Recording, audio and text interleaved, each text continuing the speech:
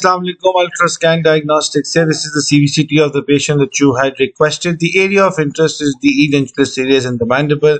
We start with the lower right side. This is the lower right first molar region. This is the transaxial view. The bone quality here is D2 because of good cortical plates and relatively okay cancellous bone. It's not very opaque cancellous bone, so that should be kept in mind. This is going to be soft bone in during the drilling.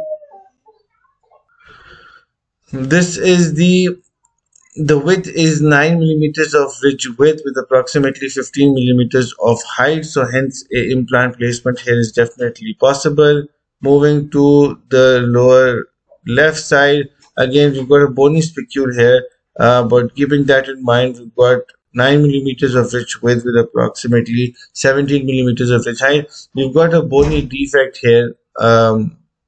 Right when you will perforate the cortical plate, you will see soft bone here, but otherwise below that you've got very good bone in the cancer section. So we'll categorize this as D2 bone as well, D2 to D3 bone, and very suitable for implant placement. So we've measured both the areas, and if you could let us know which implant system you use, we'll guide you as to what the perfect size would be. Thank you very much.